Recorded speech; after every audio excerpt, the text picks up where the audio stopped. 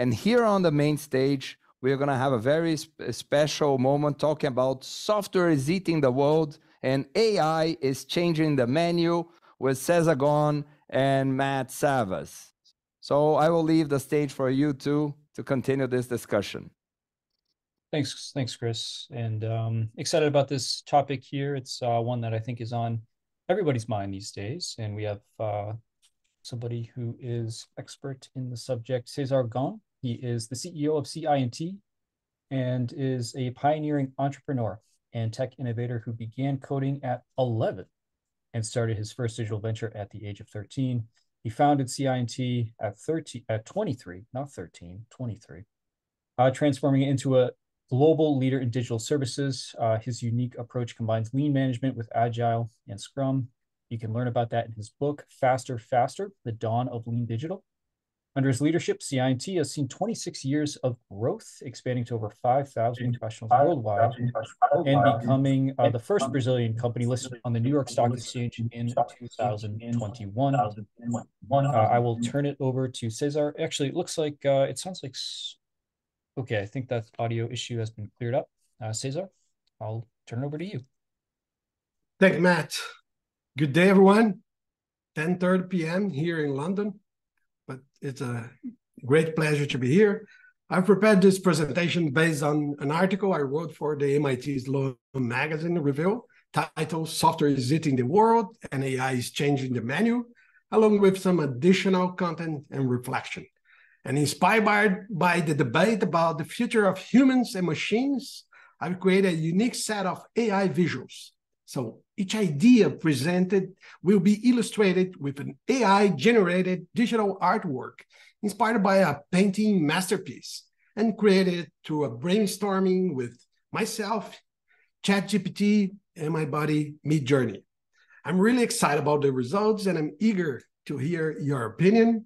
By the way, I've included an appendix in this presentation with the images of the historical paintings, descriptions, and the exact prompts I use to create the AI visuals. So as Matt mentioned, I have a long, emotional, and I would say childlike connection with computers. My journey as a coder started in 1982 when I was 11, and at the age of 13, I made my first deal with software, selling a chess game that I had coded to a tech magazine. At the same age, I also became a young sci-fi reader. Isaac Asimov's book showed me a world where robots and people work together to solve big, cosmic problems and advance civilization. And that inspired me to pursue a career as a computer scientist and later on to start my own tech company, now a public global company. Over the past 2 decades, I've been immersed in tech trends as an integral part of my life. And I'm sure everyone in the field knew that AI would be the next frontier, the next big thing. But no one really knew when and how. Fast forward to last November, and like everyone else, I was impressed with the capabilities of OpenAI's GPT 3.5 model. It was much, much better than all the early GPT versions and all the other large language models available in the market and inside academic gates. It definitely marked the beginning of a new chapter in the tech industry. As a tech entrepreneur, it's an exciting time as I join my colleagues to turn the vision of CI&T powered by AI into reality. However, this is not the subject of my presentation today. Instead, I will take the risk of opening a broader discussion. I select Salvador Dali's The Persistence of Memory for this opening because it represents, in a surreal way, a distortion of reality. And I believe the current debate about AI is suffering from a clear distortion of reality. My moment of enlightenment with GenAI occurred in the very beginning of this year on a Saturday night. It was my starry night. Intrigued by GPT's coding ability, I decided to code alongside with my new AI buddy. I can't resist a little coding from time to time, but my last serious coding experience was 20 years ago, so I'm a rusty programmer at most. Even so, we coded for 6 uninterrupted hours. just like in the good old days. And it was a delightful experience. My imagination journeyed from my first touch in a Commodore 64 keyboard plugged into an old TV 40 years ago to the sci-fi experience of coding with an AI copilot pre-trained with 175 billion parameters. Indeed, an AI baby when compared to the 1 trillion parameters of GPT-4. When I went to sleep, I realized that two things were gone: my bottle of wine and my skepticism about the readiness of generative AI. I woke up the next day even more determined to be part of an unprecedented productivity disruption in science and engineering. So let's deep dive into it. No, AI is not just a hype. It's a transformative technology with real-world applications and rapid advancements. However, there's hype surrounding AI, leading to inflated expectations and misconceptions. It's an empirical fact. We always overestimate the change that will occur in the next 2 years and radically underestimate the change that will occur in the next 10. So the trap here is inaction. Gartner knows that. I guess everyone here is familiar with the Gartner's famous technology hype cycle, right? Indeed, generative AI has been traversing the hype cycle for quite some time, reaching now the peak of inflated expectations. What is ahead is disillusionment, followed by enlightenment, and then achieving widespread adoption of the plateau of productivity. In my humble opinion, these next stages of the cycle will transpire very quickly. So I think 2024 will be the year of disillusionment for AI, but don't fall in the trap of inaction.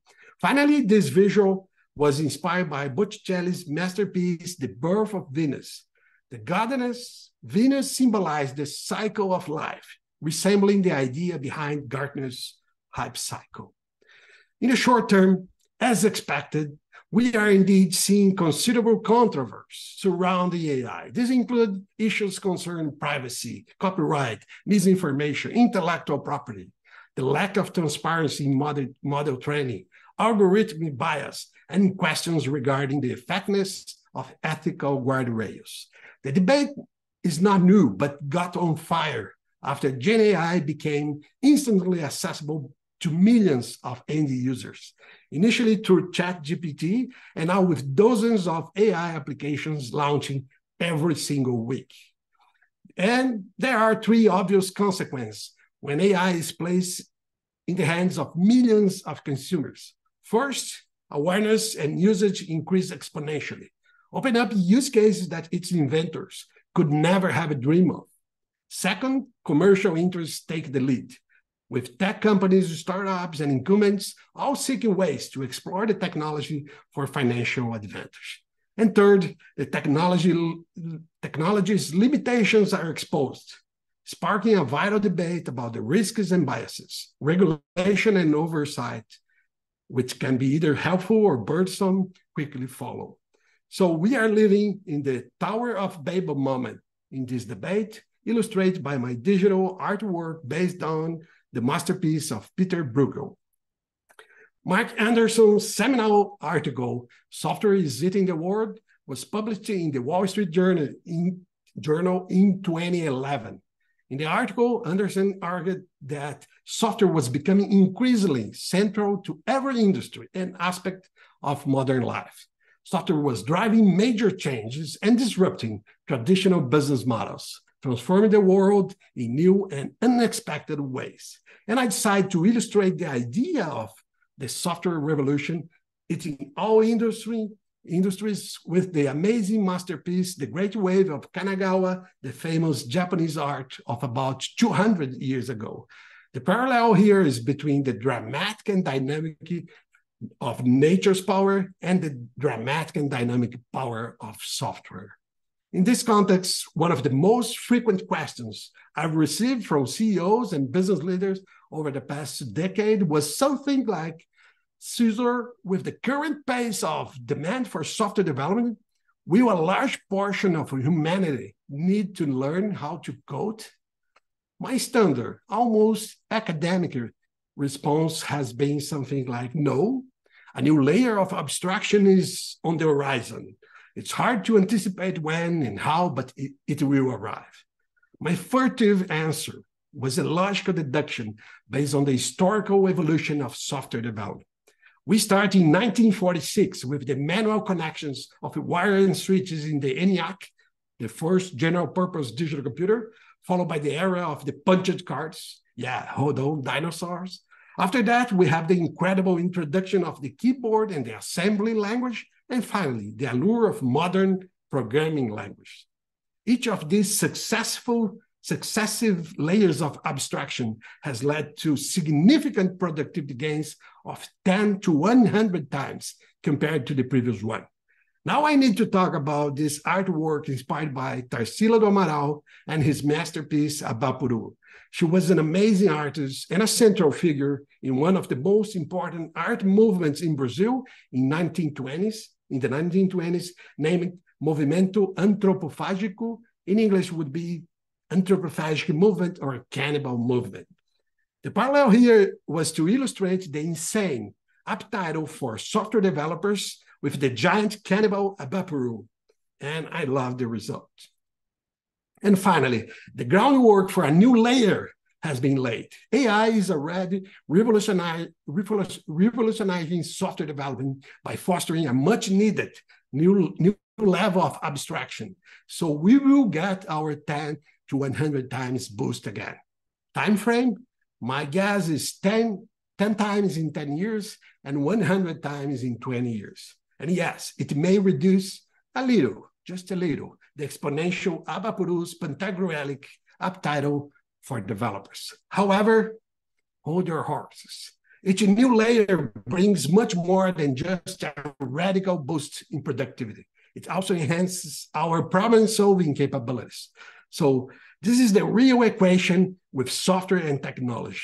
Every time we have a leap in efficiency, we also increase the demand side of the equation, amplifying our ambitions to address a new class of problems that was not addressable with the previous level of abstraction. I'm using this reference to Claude Monet's classic Water Lilies as a symbol of the transition from the realism to the impressionism in the late 19th century, which marked the introduction of a new layer of abstraction in how we perceive and experience visual arts. Well, we can also say that with AI, software engineering will become more blurry or fuzzy. Although not everyone will need to code, it's highly likely that AI will impact every knowledge-based profession, just as it happened with each tech revolution in the past, from the industrial age to the personal computing to the internet. My bold line here is, in a few decades, the disparity between current jobs and future jobs will be as vast as comparing medieval occupations to contemporary ways of work. Software will continue to eat the world, and the addition of the AI layer will dramatically change the menu of possible problems we can tackle and the way we work. At least this was the idea I was trying to illustrate with this image inspired by Pablo Picasso's Les Demoiselles d'Avignon. As a general purpose technology, AI will augment our human ability to sense, process, learn, share, and act. More people than ever will have access to affordable tools that amplify their power and creativity and impact their lives. Now let's consider the potential to use advanced AI to solve seemingly impossible problems, such as human biology, cancer, dementia, longevity, fusion energy, or anticipating natural disasters. I have another bold line here. In the following years, the concrete stories will be less like defeating the #1 chess grandmaster like Deep Blue versus Kasparov in 1997, and more like solving one of the biology's biggest challenges, the protein folding problem, as demonstrated by DeepMind's AlphaFold in 2020, based on another flavor of AI called supervised learning. Finally, we can also envision a true democratization of knowledge and education. Imagining unprivileged children across the world, in Africa, Brazil, in rural areas of India or China, accessing chatbot tutors through their low-cost phones, receiving personalized quality education. I know this sounds like utopia, but for the first time in history, we will have the technology to implement this on large scale and at a low cost.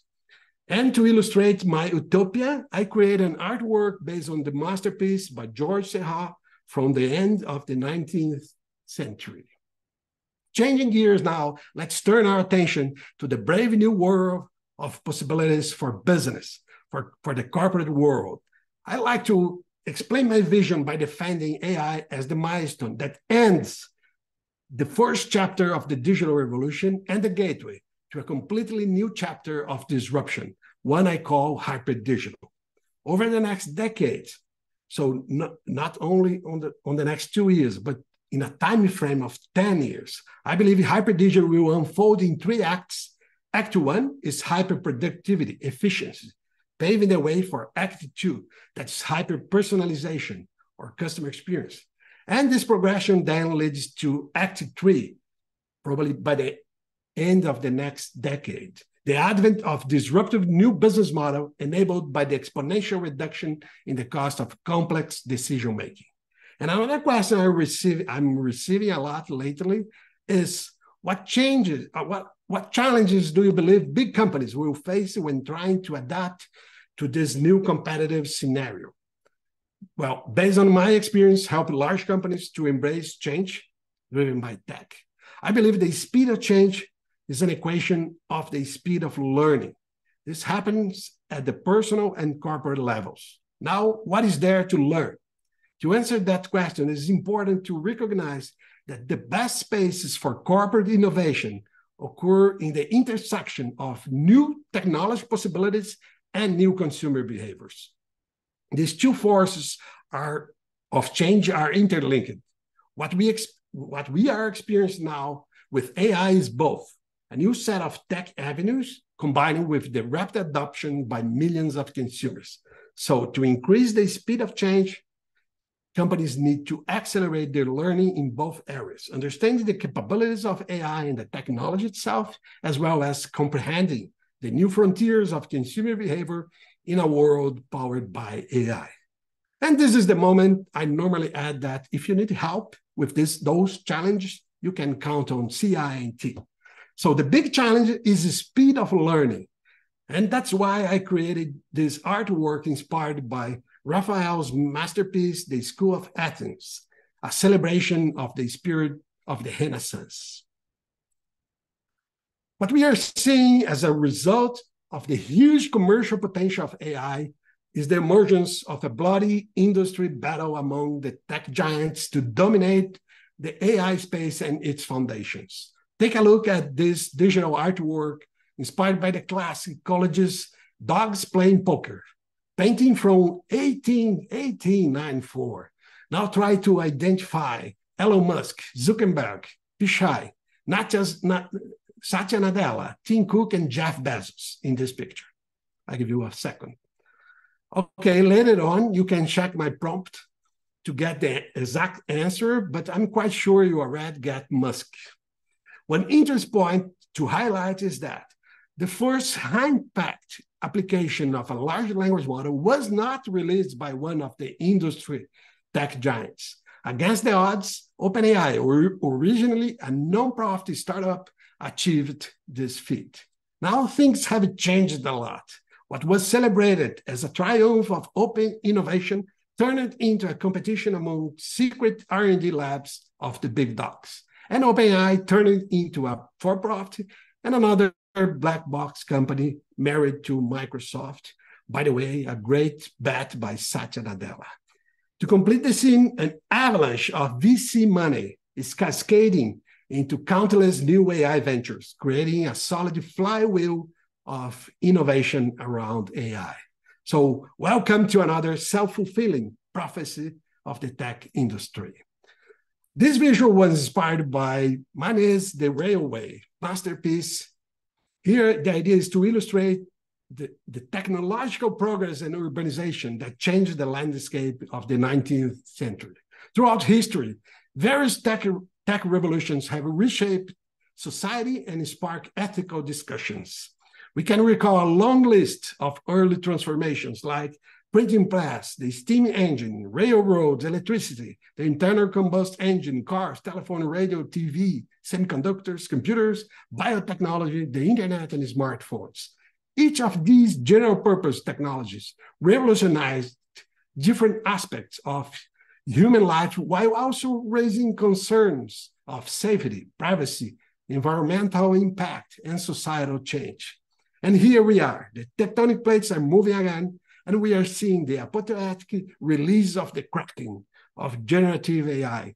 However, there is a lot more on the verge. In the following years, we will see the combination of all shades of AI under the umbrellas of machine learning and symbolic AI with advances in Web3, IoT, virtual reality, computer vision, and robotics. All these will be turbocharged by advancements in infrastructure, communications, computing capacity, and computing models like edge computing now and quantum computing later, probably 10, 20 years. Fasten your seatbelts. Still, there are two critical differences between AI and the previous revolutions. While you look at this image inspired by Michelangelo's The Creation of Adam, just think that just in the last 10 years, humanity has increased the computing resource on Earth by a factor of 100 million. So firstly, the speed.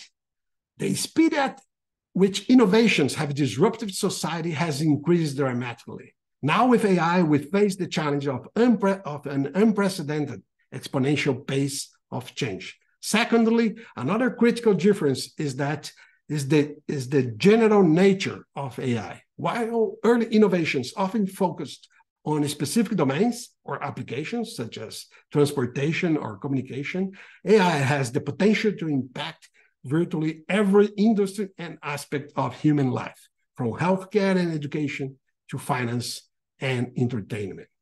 Pablo Picasso's Guernica is considered by many as the most moving and powerful anti-war painting in history. Let's use this as a backdrop to the ethical discussions around AI.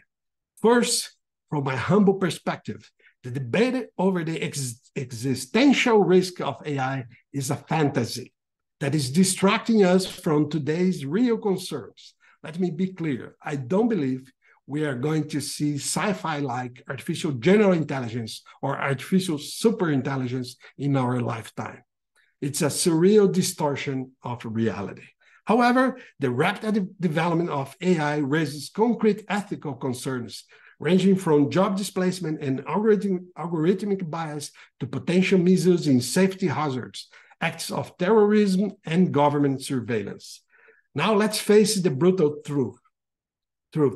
AI disruption is unstoppable in modern democratic and capitalist societies because of consumer demand, economic incentives, and global competition. Moreover, with the geopolitical complexities of today, attempting to halt the AI evolution should be seen as a naive move. Throughout history, we have repeatedly regulated disruptive technologies. Now that we are a tech-based society, we must adapt and accelerate the pace of regulation to effectively establish guardrails that balance innovation and public interests. Fortunately, we are seeing the cards being played in this space, and I can mention two initiatives. The first Global Artificial Intelligence Safety Summit, hosted by the UK government a few weeks ago, in the emblematic Bletchley Park, the birthplace of computer science, and also the announcement of the AI Safety Institute by the US government. AI is unstoppable, yet it must and can be wisely regulated. As you now have probably already noticed, I am a tech optimist. When asked if I fear a world with advanced AI, I respond that I'm more concerned about a world without it. Advanced AI will be crucial, maybe the only viable path for tackling major global issues like education, healthcare, equity, and climate change. However, it's also crucial to remember Asimov's words and strive to balance our pursuit of knowledge, scientific knowledge, with the wisdom necessary to guide our actions. And of course, I shall end my presentation with the genius, Leonardo da Vinci, who 500 years ago showed how far the human spirit can go. This digital artwork, inspired by Mona Lisa and Asimov's iconic robot series, aimed to illustrate a world where artificial intelligence and humans coexist, working together to tackle complex problems and advance civilizations. That's it. Thank you. Well, thank you, Cesar, for you gave us a lot to think about there. I appreciate your optimism too. Not enough of that in this AI discussion. We do have a few minutes here for Q&A, so if you have questions for Cesar, be sure to throw them in the Q&A. I'll start off here. There's a lot of directions we could go. But this is a conference about lean and therefore management. And I was struck when you talked about the potential of democratizing education. You can give a custom tutor to every child on the planet that meets the person exactly where they're at. It made me think, why couldn't you do that with managers? What will be the purpose of management when these tools are able to probably help people problem solve, develop, maybe better than people are today? And frankly, I'll say I'm embarrassed to say that I often seek advice from ChatGPT when I confront management problems. So, I mean, what do you perceive as the future of management and leadership with the advent of these powerful technologies? Matt, I think it's everything very new, but I think it's clear that we can consider that AI will amplify management and leadership in very unexpected ways. I think it's not only scaling management, the famous overhead we call management, but also probably reshape the way we organize companies, the way we organize our leadership model, the way we organize our management system, if we want to connect this with Lean. So I think there's a lot of field for research and experiment and exploration around how to combine AI with organization modeling, with Lean management, with Lean thinking, and so on. So I think it's inevitable that we'll have to really redesign the way we operate as leaders and managers in the corporate world. But it's very hard to anticipate now because we are in the beginning of this journey, right? So it's much more educated guess than well, given the uncertainty around everything, how would you advise a leader, an executive? Do you just let this technology loose and give freedom to every employee to start using ChatGPT? Do you give access to the company's data and allow it to learn? What would your approach be or advice be to a leader facing this problem? I think the whole idea of Lean leadership is to encourage a culture of continuous learning, right, and improvement. Mm-hmm. And empowering teams and our levels to identify waste, identify value, eliminate waste, and so on. So I think integrating AI, a first hypothesis can be how do we really flourish this idea of empowering teams, how we guarantee maybe over-reliance on data-driven decision-making by the team, or how we challenge a team to try be more creative and effective. So I think there's a lot of things to navigate, but I think AI can be an amazing tool for really amplify or augment Lean leadership. Can you hear me? Yes, we can, but unfortunately the time is up. Oh yeah. Thank you, Cesar. So I will have to stop you too. Thank you, Cesar. Thank you, Matt. Great talk. Thank you. Great to see you. Congratulations.